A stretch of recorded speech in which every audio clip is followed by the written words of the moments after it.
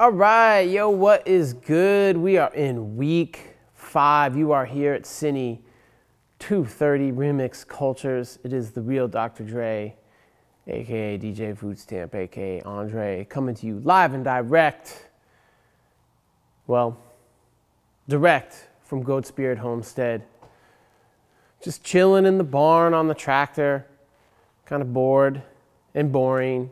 But we're just gonna do it here because I'm being lazy right now. So we're gonna take you through this thing called Trademark. So last week we had left off pre-exam talking about the duck and intellectual property rights at the University of Oregon, and particularly trademark. So I hope today will give you a little bit more context for some of that discussion, and put things in a little bit more perspective for you. And so we'll roll through some examples. We'll talk about what trademark is, what it protects, some of the nuances of it, some non-conventional trademarks, and stuff like that. And then in our next class, we're going to talk about appropriating trademarks, using other people's trademarks to make commentary or critique or anything like that. So I'm glad to have you with me, just chilling. Hope you all are good. You can always hit me up if you got any questions or concerns or comments. Hit me up on the celly, or always feel free to come through Monday at 4 o'clock for the happy hour. It's literally just kind of chilling. A few people have been coming through and just chatting. So it's cool to get to know people, especially in a 100-student class where I really don't get to know a lot of people.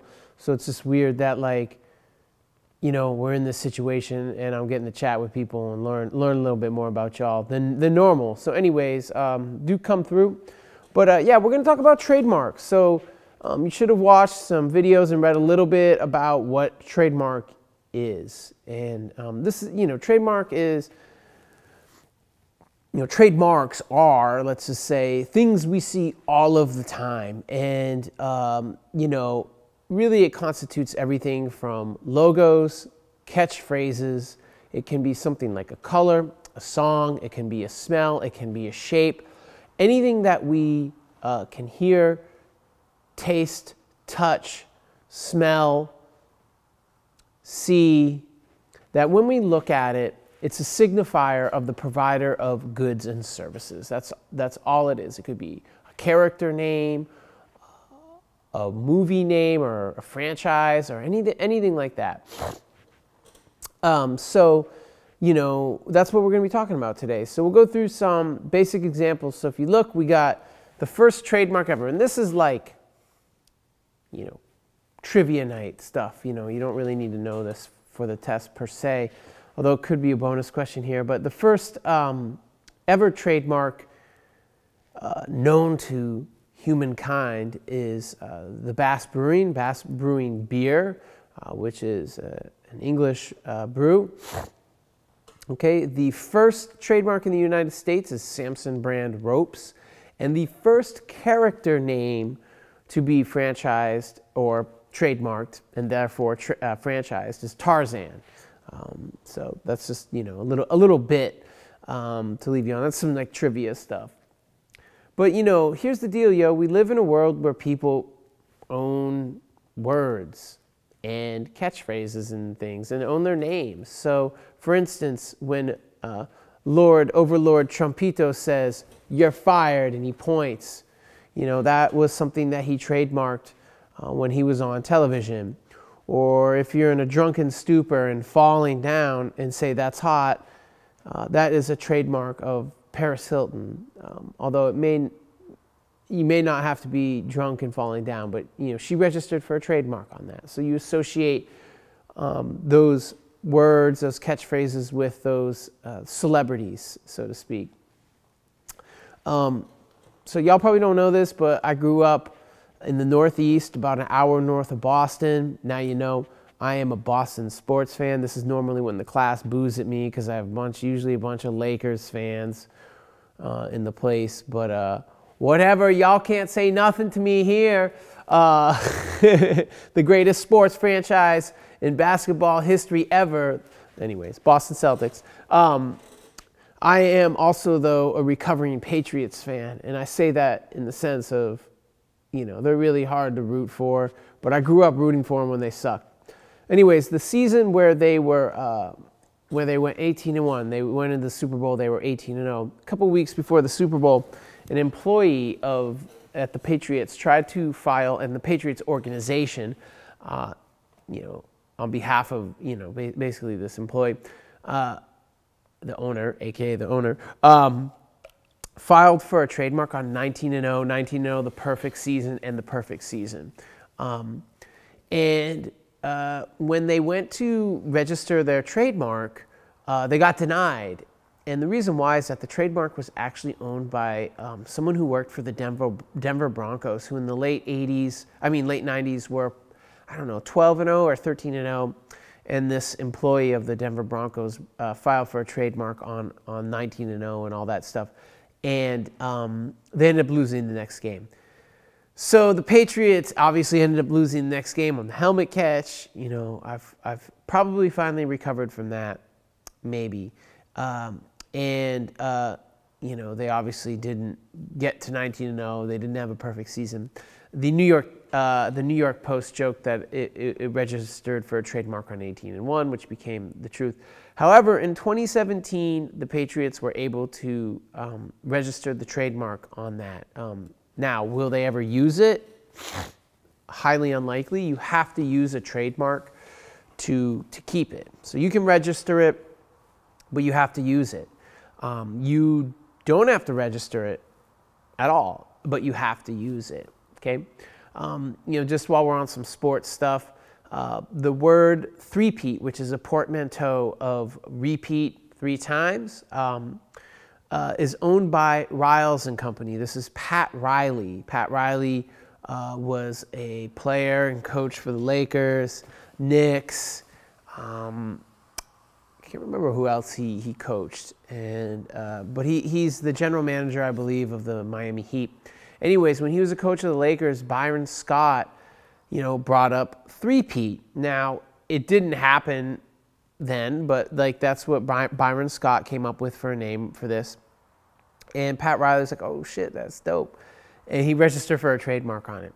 So when the Chicago Bulls, if y'all are checking this Jordan documentary, it's dope. He is the GOAT, all you Bron stans, just so you know, Bron stans, that he is the GOAT, Jordan. MJ. Anyways, when the Bulls three-peated in 93 and then again in 1998 after The Last Dance, you know, when they wanted to put three-peat on T-shirts, hats, anything, they had the license that from Pat Riley.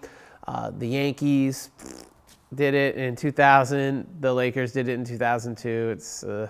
But anyways, when they use that as an organization, or the NBA, or anybody who wants to use three-peat has to license the right to be able to use it from Pat Riley and Company. Back in the mid-2000s, when the cheating-ass USC Trojans were cheating and winning national titles, some students there tried to file for a trademark on three-peat, P-E-T-E, after Pete Carroll, who was the coach. They ended up getting a cease and desist order from who? Pat Riley, right? Because when you know, they were doing a little play on his trademarked word, which, you know, you don't want to do. That's one of the things we'll talk about when we talk about trademark is a lot of young people, a lot of people think like, yo, if like people start using my brand name as a regular name to describe things or whatever, that's good. It's actually the worst thing ever. It's good that like people recognize your good or service so much or think your brand name's dope enough to apply it to a verb, use it as a verb or a noun, but that's actually not what you want, because if that starts to happen, like when searching on the internet for information is no longer searching on the internet for information but Googling, you could lose your trademark for Google. That's kind of part of it. So that's real important. You always want to be as distinct as possible, and I'll talk much more about this. But yo, you know, people own things like Charlie Sheen owns Da Winning. Dr. Dre, the fake Dr. Dre, owns a trademark on Dr. Dre. So like if I was ever to do like Dr. Dre's beat making or Dr. Dre's DJ school. You know, I'd probably get sued by Andre Young, although we both have the name Andre, but his ass don't have a terminal degree or an MFA or nothing like that, no law degree, nothing like that, you know. So we both have rights to the name Dre, but, you know, it is what it is. I'm salty about it, hence the real Dr. Dre.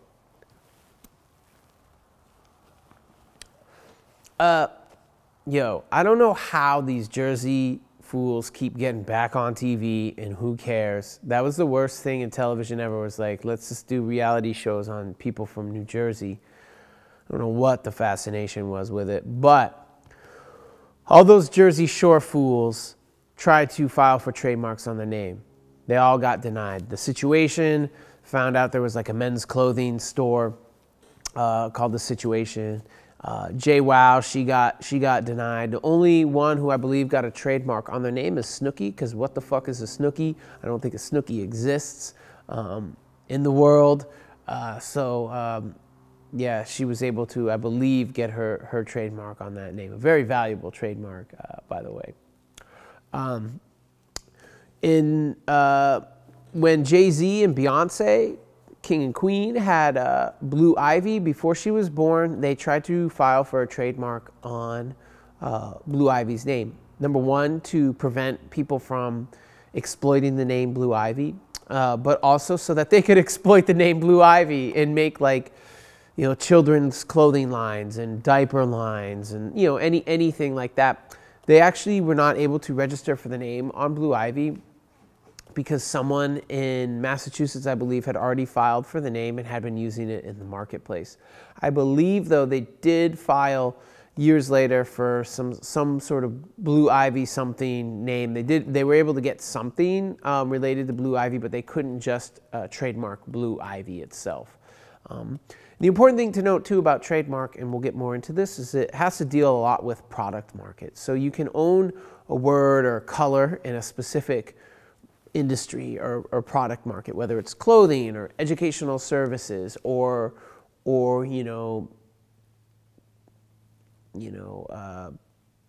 various types of, products have their own distinct section or category, and there's, I believe, like 70 categories, and you have to register in every category in which you want to, or market, so to speak, in which you want to exploit your name of trade. So if you find, like, you go to register your name and someone already has it in that particular market, you can't have it. But, like, if it's a non-famous name, like Blue Ivy maybe isn't like that famous of a trademark, right? You could have Blue Ivy pesticide or something like that, But if you did Blue Ivy,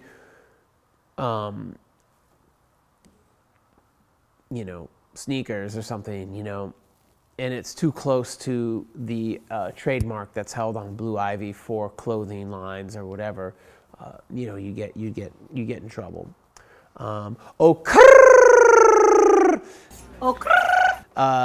Is a Cardi B trademark, although Cardi B actually did not invent the word, so to speak. She just popularized it, and I think that's very important, is that was like, she didn't come up with it, but she's the one who made it like a thing. And that's really important, because like Byron Scott didn't make, 3P the thing. Pat Riley took it, and then it became a thing, and then Pat Riley owned it, But a lot of times, way you use words, and if you're famous and you make them popular, you'll get trademarks on them. Like LeBron James got denied on his trademark for Taco Tuesday, which, whatever, people have been using Taco Tuesday for a long time, so he got snubbed on that.